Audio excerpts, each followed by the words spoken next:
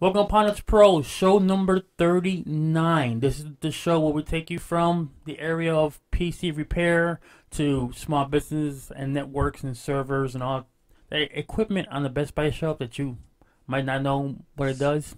This is what the show is all about. So, welcome to the show. My name is Lalo. I'm a co-host, and here we have Matt Rainey. How you doing, man? Oh, pretty good. Pretty good. Enjoying the start of the holiday season. Had a Okay. good Thanksgiving. How about you? Good. Just full food. I had to go to the gym extra hard this week to burn off all those calories. But did you do any shopping on Black Friday or Cyber Monday?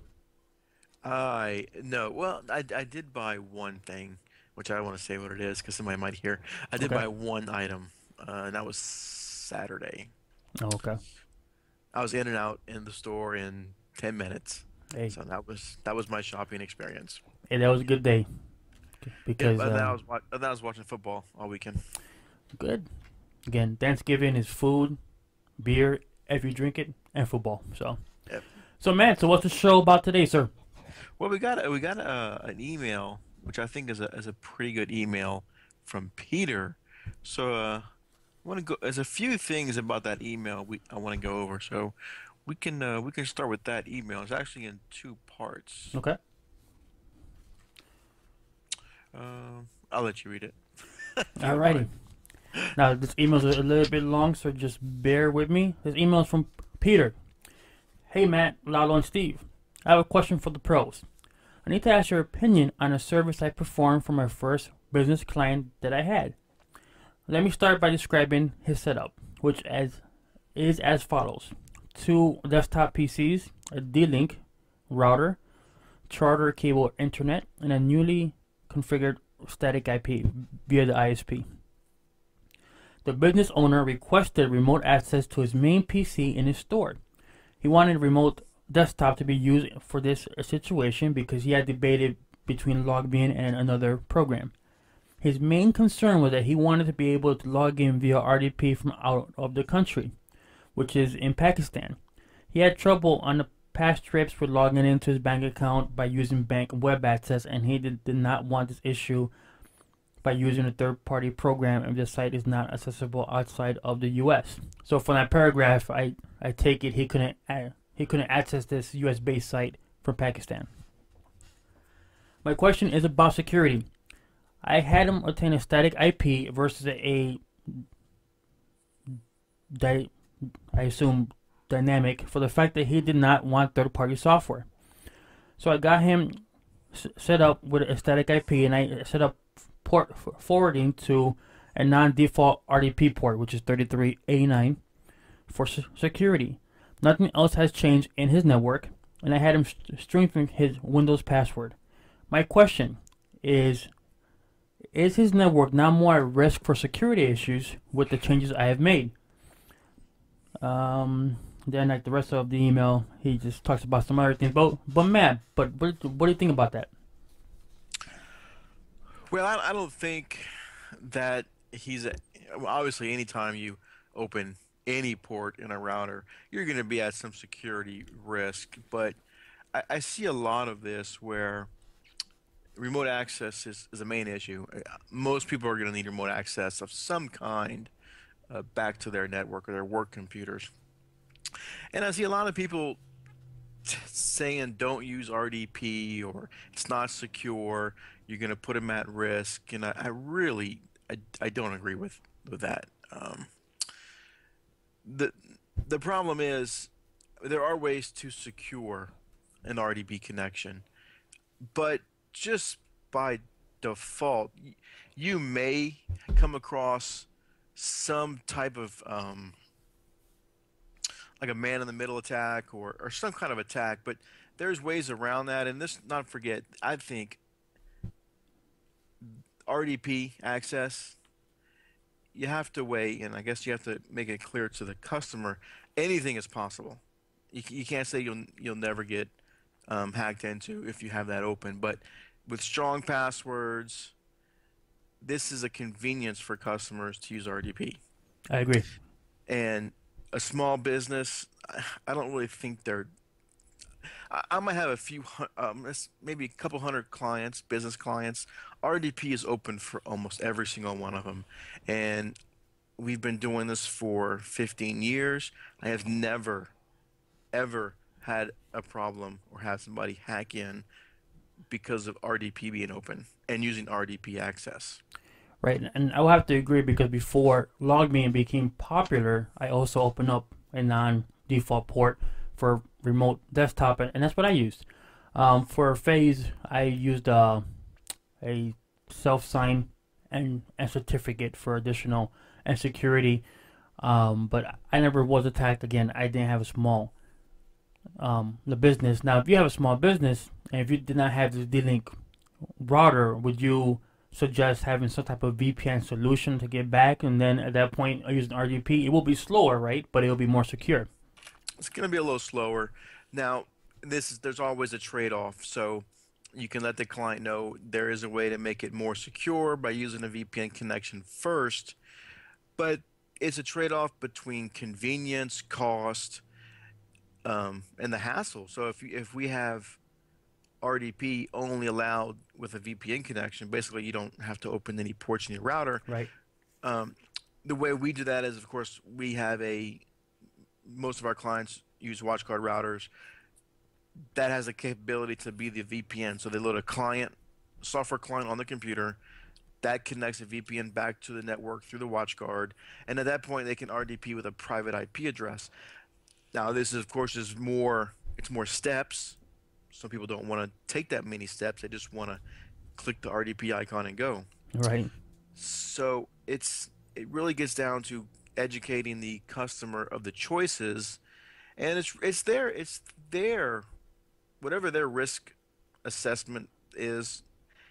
Do I think this is enough risk to go through the extra steps and costs for doing a VPN connection? And it's up to them. I've seen some clients, if there's a problem on the road, but some clients have RDP access only through VPN. Some have RDP access only allowed from certain IPs. So at their house, if they have a static IP, they may only allow RDP access through that IP address. Now, what you're talking about there is only available toward the middle to high end the routers, right? In the email, he described a D-Link off the shelf. I'm Yeah. not sure if that will have that functionality, right? No, that's not going to have that. So yeah, the other routers, that's one feature of more of a business class router. You can say, I want to allow whatever port you designate for RDP from only certain IP addresses. So you can put in the public IPs that you want to allow access, and that's who gets access. You don't have that kind of filtering with the consumer grade routers. Right. So RDP. Now there is ways. Now he's connecting to his computer, and he doesn't exactly say what the operating system is. Like Windows Right. 7, there's options in there to where you can only allow the later RDP clients to access it. Um, and it does have some. I think it's 128-bit encryption for the newer versions of RDP. So you do have some encryption. Um, Right. And I guess, is it secure on paper? I guess technically no, but it's not that easy to intercept like the traffic. Now they are the videos. I mean, it can be done. But so don't get me wrong here. But I've used it before. Matt does use it. Or he said he also agrees. Now there are things that you could do to kind of help a situation. As he said, if you're using Windows 7 128-bit encryption, you can rename the administrator account using strong the passwords and all the admin type accounts. You can use auditing if you want, so you can see when folks are logging in or off. And you can also set a policy for a lockout. If you mistype a password 3, 4, or 5 times, then it locks you out to kind of not prevent, but for those brute force attacks. So I mean, there are things that, as Matt's saying, that you can do to help the situation. right. Anytime you have any network and you connect to the internet, you're right there. You're at risk. So I would say you're almost at more risk just from having a cheap router because those aren't as secure as a business class router. Hmm. But now, of course, this setup is only two computers in the office. I more than likely, unless they needed some kind of VPN connections, I wouldn't have a watch guard there either for two computers. Um, I would go, and it doesn't, from the next part, it doesn't sound like he's running any services. So that there's no server, is what I'm getting at in this setup. So a D-Link or a home consumer router is probably what I'd put there as well for two computers. Now with that, you can't do certain things. So you have to change if you want it to be 3399 for the RDP port. You've got to put that into the router port forwarding. You've got to change the listening port on the computer. Um, some routers have the ability to say I'm going to connect to 3399 from outside, but then the router diverts it back to 3389, so you don't have to worry about changing the listening port on the computer. That's not that big a deal. But it is nice in a business that has more computers, if you're doing this, to not have to go visit the or connect to the registry, edit it, and don't forget when you change the listening port, you've got to add that port in the firewall, in the Windows Right. firewall, because it might have the check mark for remote desktop, but that's 3389. Right, guys.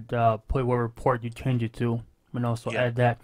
And security is a big thing. I mean, if you go to school for a security just solely in IT, I mean, you know the various subjects that can be covered.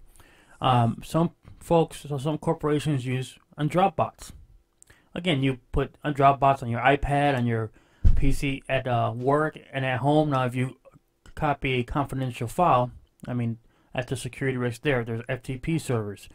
I've seen people not manage, but not use servers correctly, where they'll take folder A that Matt might and his crew might have security locked down, so only a few people can see it.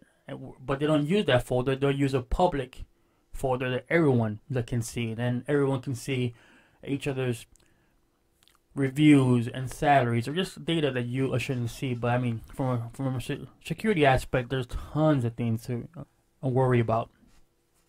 Oh yeah, right. And these small businesses, we don't want to bog them down. One, they don't want to pay for the expense to be secure. They don't want to go through the hassle to be secure. I just tell them for companies like this, I give them the option of the VPN.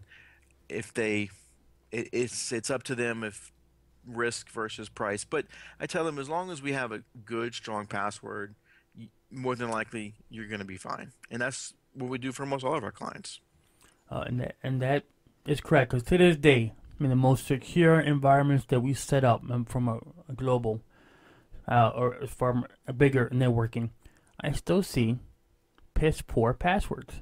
And it's like all that hard work that everybody puts into VPNs, and you implement appliances. When your password is your name and the number one, or it just blows my mind. But anyways. Yeah. Well, later version of Windows, and if you're on a domain, of course, you can easily set password policies. Mhm. It's nice to set that, especially now with newer Server '08 and even 2003. You can easily set a password policy, but it's a good thing to just set it from the beginning and just tell the customers, well, it's a built-in Yes. feature of Windows. They require this now for security. Don't give them. I don't give anybody the choice of having weak And passwords. Matt, and I agree, and because this is why, if you haven't been in this a situation before, I went to a company once, and they had no policies whatsoever. So the president said, "Do whatever you have to do." So I used a group policy, made strong passwords. They had to be 8 characters. I think I said, remember the last 12 passwords, and everybody threw a complete fit because they weren't used to this. So then, after all the people and griping, he made me lift, but the policy where it wouldn't do that, or kind of relax it. But then I found out that people were doing, okay, Podnutz 1, Podnutz 2, Podnutz 3. I mean, it will drive you nuts, but like Matt's saying, if you can implement the behavior and best practice at the beginning of your initial setup, I mean, you're good to go. But to force people to change, it's kind of difficult at times. I don't know if you agree with that, Matt. Well, I can tell you the problem with weak passwords that I see most of the time, customers, Mm-hmm. is somebody's passwords get stolen and now they start sending mail